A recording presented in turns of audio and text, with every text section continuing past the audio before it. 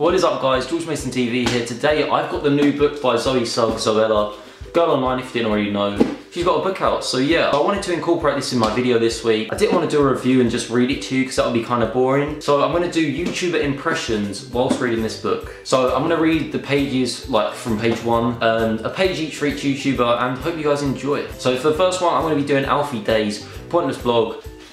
What's up guys? 22nd of November. Hello world. I've decided to start a blog. I'm going to call it the Pointless Blog. This blog, why you might ask? When you shake a Coke and then you open it and it explodes everywhere, well that's what I feel like right now. I have so many things I want to say fizzing up inside of me, but I don't have the confidence to let them out. He also said it would be great to look back on when I was old and really appreciate my teenage years. It's obviously been so long since he was a teenager and he's forgotten what it actually feels like. Okay, so that was Pointless Blog page 1. If you've got the book, make sure you read along also because, you know, you can see I'm not actually lying about this stuff, but okay, so the next person I'm going to be doing is Marcus Butler. Hello. I did try though. Writing a diary, I managed about 3 entries before I gave up. Most of them went like this. Rain today, my new shoes got ruined. Jenny contemplated skipping maths, she didn't. John Barry got a nosebleed in science, he spoke to pencil up there.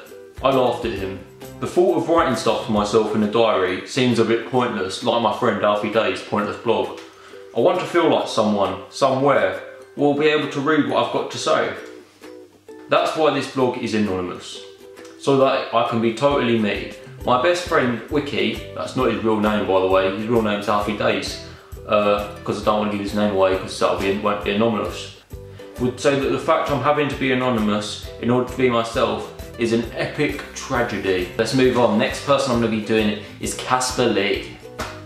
Top 10 reasons for teenage killers getting anxious. You're supposed to look at me perfect all the time. Number 2, this coincides with hormones deciding to go bonkers. Number 3, which leads to the spottiest time of your entire life. Making number 1 totally impossible. Which also coincides with the first time you've had freedom to buy chocolate whenever you like. Making number 3 even worse. Number 5, suddenly everyone cares what you wear. Number 6, what you wear has to look perfect too. Number 7, then you're supposed to know how to pose like a supermodel. I don't have a problem with these, but you know. Number 8, so you can take a selfie in your outfit of the day. You have to post on your social media for all your friends to see. Make sure you follow me on Twitter by the way. And number 10, you're supposed to be wildly attractive to the opposite sex whilst dealing with the above. Please picture me in a dramatic, heartfelt sight at this point. But surely I can't be the only teenage girl who feels like this. I'm not a teenage girl, I'm a teenage boy. That was Caspar, if you couldn't tell. Yeah. The next one I'm going to be doing is Harry Wroetoshaw. He does FIFA videos if you don't already know him. What is up guys? Basically, today I'm reading Zoella's Pointless Book. Not Pointless Book, that's Alfie Deyes. This is Girl Online.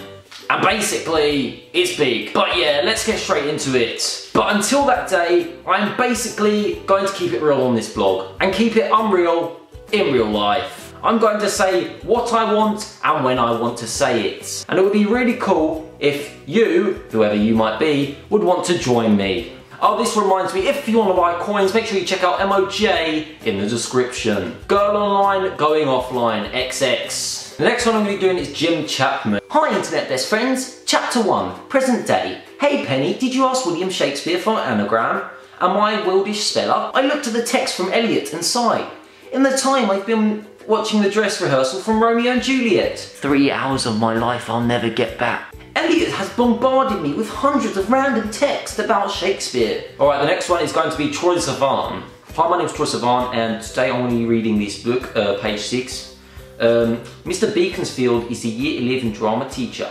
He's one of those teachers who likes being down with the kids, if you know what I mean. He's also the reason that our version of Romeo and Juliet is set in a Brooklyn ghetto. And Juliet is leaning out of her trailer rather than off a balcony. My BFIS, best friend in school, Megan, loves Mr. Beaconsfield. But then he always does cast her in the lead roles. Personally, I think he's a little bit creepy. Teachers shouldn't want to hang out with teenagers. They should just want to teach them. Move on to the next one, which is Joella. Right lads, so I got to the steps at the side of the stage and crouched down beneath Megan. She's wearing a baseball cap.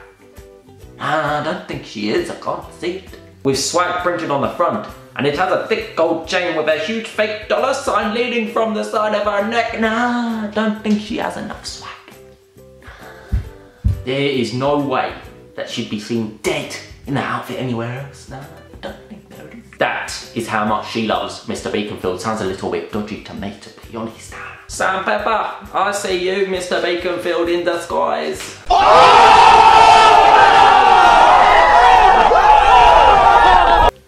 That is enough of that. Hope you guys have enjoyed. Maybe a part 2 could come out of this if you enjoyed. Make sure you check out The Girl Online.